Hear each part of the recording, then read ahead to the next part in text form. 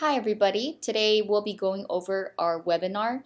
The topic is how to protect your creative content, photos, videos, and music from loss with a QNAP NAS. We're going to start off by talking about the common types of storage devices. So you see in this chart there's three types. The first one is the hard drives, which is our traditional hard drives, and the ones that are built into your PC or laptop, and the ones that you carry around, such as your USB disk or an external hard drive. Usually, in this case, they're always going to be around one. There's just one drive, and it connects to your computer with a USB cord. The capacity is limited, and it does not let you expand. And also, you don't have data protection features such as RAID. Next, we're going to talk about the DAS, which is the one in the middle, and it is short for direct attached storage. And these comes in form factors such as like a NAS, but in a more compact way. It usually comes around one drive to up to 4 drives. So, the biggest it can get is about 4 bays.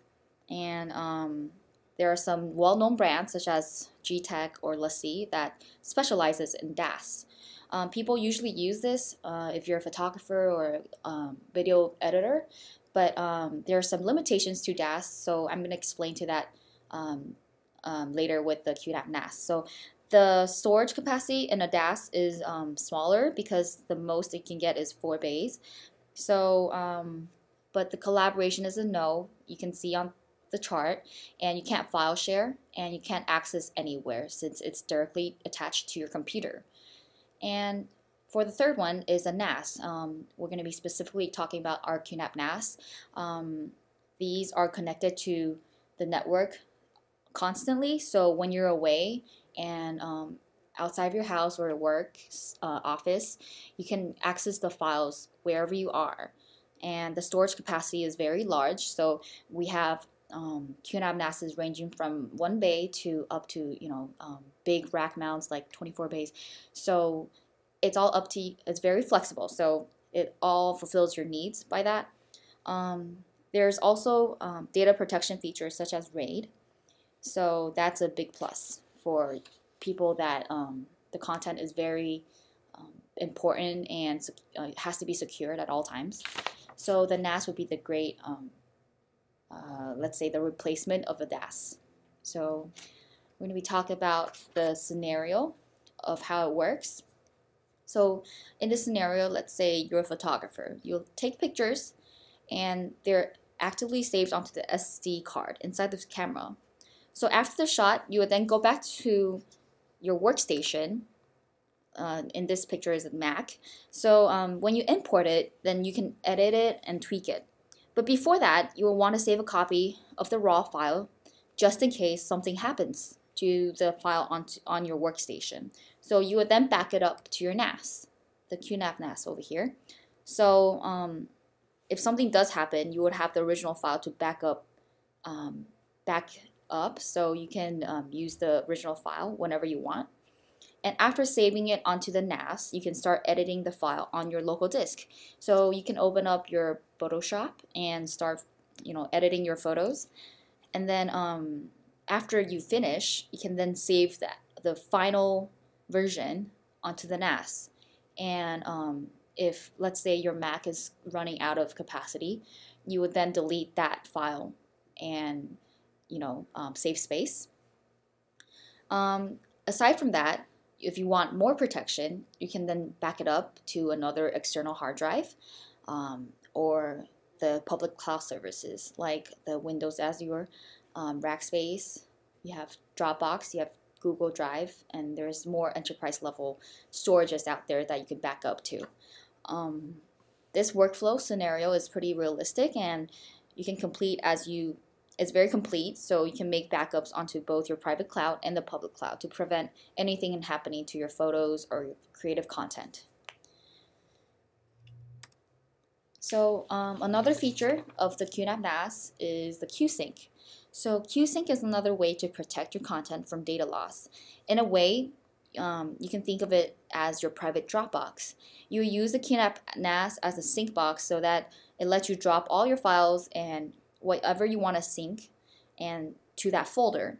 and the QNAP will automatically sync it throughout your devices, such as your smartphone, your tablet that has Qsync on it, which is accessed through the Qfile app that's downloadable from the app stores from your iPhone or your iPad and Android devices. So let's say you were working on a PSD and Photoshop on your work computer, and you would save it onto your local workstation. So under your workstation, after you download Qsync from our website, you will see in this picture on the right hand side Qsync. There's a folder that's it appears in your Finder, and you'll drop it off into that folder. So it automatically syncs. So this Qsync is synced to the NAS at home. So you would have this file wherever you are, as long as you have this Qsync, if it's in the Qsync folder. So let's go to the next. The sync files across devices. So this is another, this is still the Qsync. So since Qsync is your private Dropbox, but it surpasses the capacity you get in Dropbox or Google Drive. So so let's say in this picture there's a 2-bay drive. The max you can get is 6 terabytes per drive. So that'll be 12 terabytes. In Google Drive or Dropbox, a month of 1 terabyte storage would be $10 a month.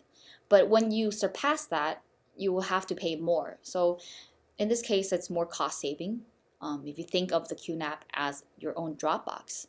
So there are a lot of features of this Qsync technology. So whenever you add, edit, delete, or rename a file on one computer, the change applies to all other linked with the Turbo NAS. So if something does happen, let's say you have a file opened and you did some editing that you didn't want to edit, but you accidentally saved it. So it actually syncs across all the platforms. So when you view it at home or on your computer or on your iPhone, let's say the file is changed. But there is another feature that it lets you go back to your previous version. So it's called versioning control. And so Qsync actually makes backups of all your files that are you're manipulating or you're changing at all times. So that's a really good feature. So anybody who wants to do teamwork or share folders, teammates can actually work as, let's say, if one person edits off a file and makes a mistake, the manager, let's say Bob, who owns the NAS, would then you can go back to your QTS on your browser and go under the Qfile app. Qfile, yeah, and then you can just go back to the previous version. Let's see in the next slide. I have a demo. So this is the Qsync, how it looks like. So it's a good example. So first I install the Qsync app on my Mac station at work. I will log in and use my QNAP NAS credentials. So that is the Qsync at work would be synced to the one saved, and it will sync to the NAS at home. And during work, I would drag my work to that folder, and you can see I have some PowerPoints, videos, landing pages, backup. And after that, you can see in the middle, this is my cell phone, and this is how I see it's the same exact files and folders.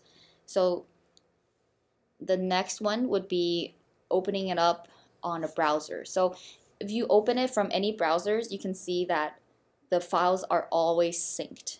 And wherever you are, either you don't have Qsync installed, you can actually access the files wherever you are by logging into your My QNAP Cloud link. So if I type in the dedicated NAS address, so let's say my name is Stephanie and it'll be stephanie.myqnapcloud.com, I can log into this page and then access the Qsync folder, and then you can download the file or upload the file or edit it or rename it whatsoever. So this is very useful, as you can see. So what I talked about previously is about the versioning control. If you're editing your files with your colleagues, you could always revert back to the previous versions of the file. And let's say your teammate made a mistake in saving the file with wrong data or information, then you can see in this screenshot is my QTS, and under my file station, I go to my Qsync folder on the left, and then you can see under, this is my photos folder, and then if I go click on it, select, and I can click on more actions on top, and then select previous versions, and it will show all the versions it has saved, so you can revert back very easily. Next, we're going to talk about the RAID protection on the QNAP NAS. It's a form of protection and not a form of backup. So the QNAP NAS supports comprehensive RAID configurations. Based on how many drives the QNAP NAS has, you can choose from RAID 0, 1, 5, 6, 10, and hot spares. So the NAS would also send alerts when it detects some hard drive errors before an actual failure or an actual failure. So when it does happen, you can hot swap your drives, and you could switch out the failed drives and rebuild the new drives very easily. And this is, I guess this is a very popular feature that all creative users would use, because you don't want your files lost at any time. And next, we're going to talk about the expandable storage. You can easily expand your capacity by replacing your current RAID configurations with bigger drives one by one without having to shut it down. Another way of expanding your storage would be adding drives as you go. So in a scenario where you have maybe a 4-bay drive, 4-bay NAS, and then each drive is 1 terabyte, and with a RAID 5 configured on it. So you can expand your capacity by purchasing 4 more 3 terabyte drives and replace it one by one. So how it works is that you would first rebuild one drive, take it out and put it in, and it'll start rebuilding. And after it's done, you take out the second drive and you put in the second new drive and you put it in. And after it's done, you have to, so it will be completed in expanding. So that is one scenario. And in another case, if let's say you bought a 4-bay NAS, but if you don't want to spend too much money at first with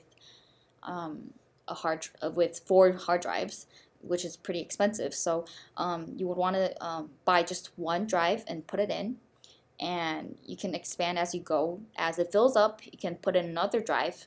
You can make it if it's still one drive, you can build it as it goes. So if it's RAID 0 at first, you can build to RAID 1, and then it goes up to 5, 6. So that's another way of expanding your storage, which is very useful for people with a lot of data. So that's it for this slide. Backup and disaster recovery. So there are plenty of ways to back up your data in case of any disasters, such as NAS to NAS backups with Qsync, and with RTRR, which is the QNAP's real-time remote replication service. You could easily back up your NAS, let's say from work to your home in real time or on a scheduled basis. You can also easily back up your Macs to the Time Machine, which saves you time and resources, so that you don't have to purchase additional dedicated storage for Time Machine backups, as they generally take up the whole drive. Another way to back up is to the cloud services, which is now a very common thing that users use. So now the QNAP can back up to many services, such as the ones over here. Sorry. You can see in that icon, and you can also go online and check how many other services that we accommodate. So after that, we're going to talk about sharing.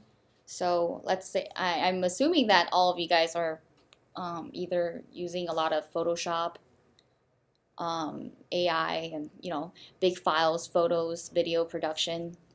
So sharing is very easy, and you guys probably share a lot. So the fact that you can't do this with other devices such as your external hard drives or the DAS, the QNAP can let you share all your files in a very easy and secured way. This would be very convenient, and when the file size get too large to email or to transfer, let's say, I could send the link of my movie, on my NAS to share with my sister or my colleague, and once she gets that dedicated link, she can download off my QNAP right away.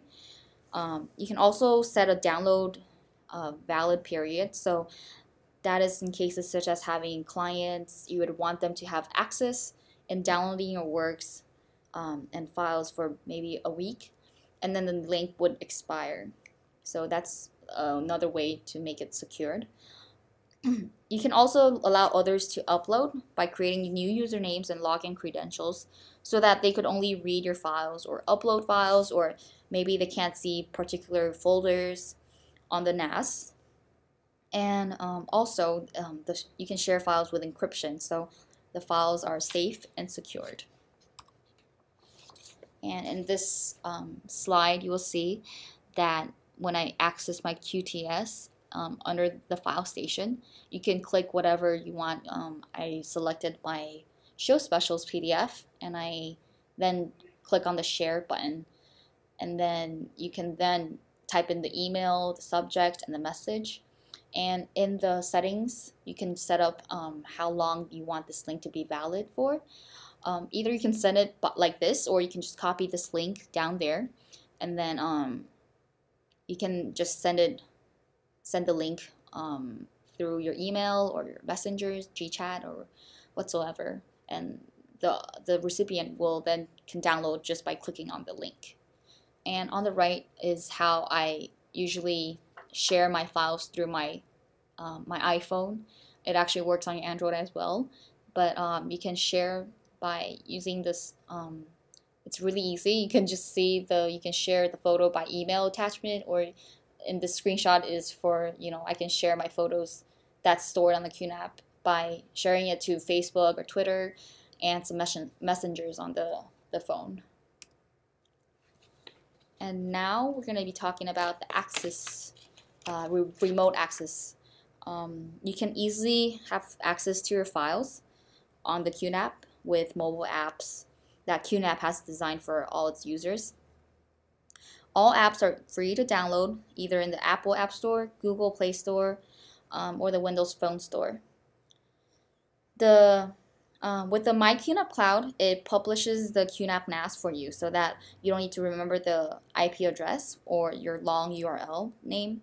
So you simply would do this configuration during setting up your NAS. You can then create your own dedicated name for your NAS. So when I type in let's say johnsmith.myqnapcloud.com, it will directly redirect you from any browsers to your QTS homepage. So that's pretty much how I log into all the phones and the tablets. So that's pretty easy to use, so I hope you guys would try it out. And this is it for now. So if you have any questions, please contact usasales@qnap.com. And thank you for listening, and I hope you enjoyed this presentation. Thank you.